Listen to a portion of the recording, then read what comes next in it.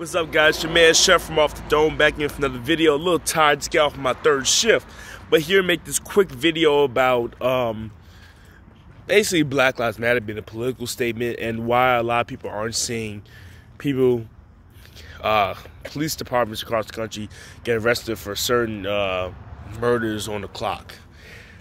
Let's answer the second one first. I think the reason why a lot of people aren't seeing justice in the form they want to, like actually going to court and actually result in a conviction. First of all, people have to understand, they say justice is blind. They say justice, comes in due time. It doesn't always come.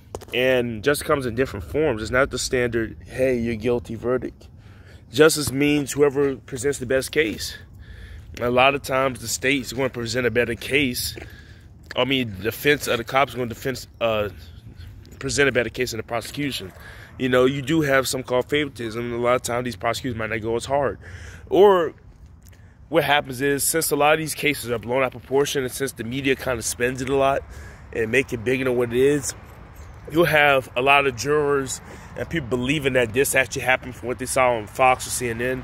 And when you get in the courtroom, they show the actual evidence, they show what the actual person done. They're like, oh, damn, well, shit. You guys are way over your head. You can't charge this person with second-degree murder. You got to charge them with manslaughter 1. So the case winds up getting thrown out, even they wind up coming with a secondary verdict or whatnot. Then you have to think about people taking cash payments before trial. I've been saying this for a while. I know people think that you should be paid for your suffering and stuff by the state, which I get. But a lot of people have to understand, stop taking the money before the trial. It's really fucking nuts up. It really is. Like, if you want to see actual justice, it almost guarantees you will not see a guilty verdict if you take that money before the case. Even after the case, you're still going to get paid, so why not just wait till after the case? And furthermore, if that was the situation, I wouldn't even take the money first. Because you got to remember, a bunch of white people want to raise money for your GoFundMe anyway. Why not just take the GoFundMe money at the end after your case? Don't take the money before the case.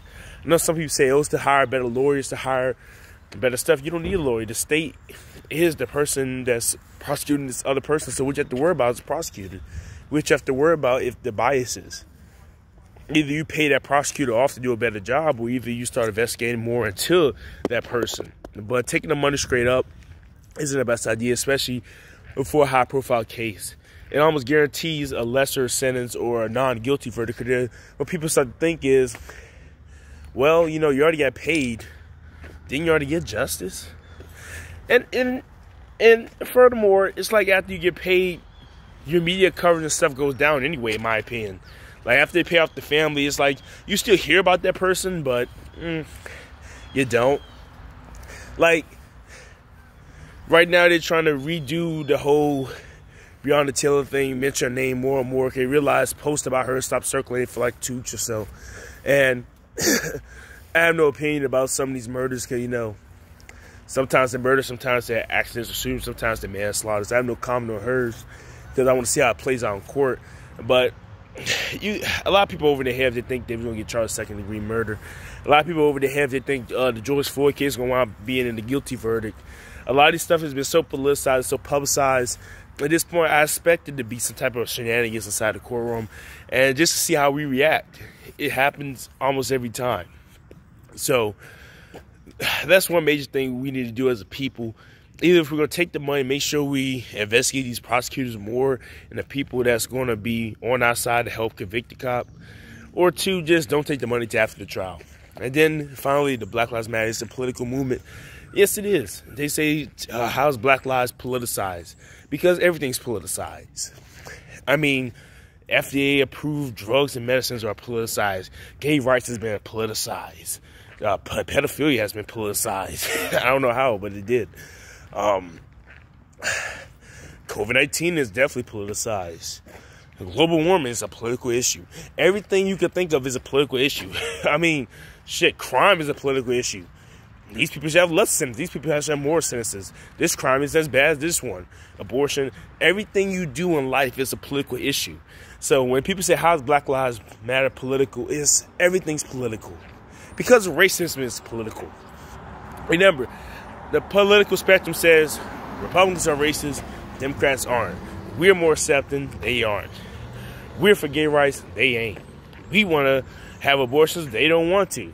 The vice versa, Republicans are like, you guys are the original racists. We don't want abortions because Margaret Sanger said she want to abort black babies and Jews and handicapped people.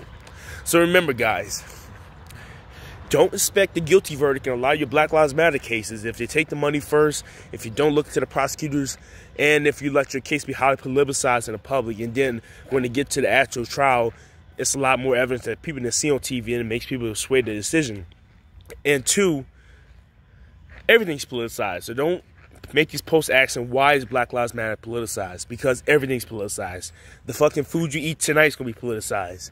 Literally, like, well, we need to get back to farm, fresh, grown stuff.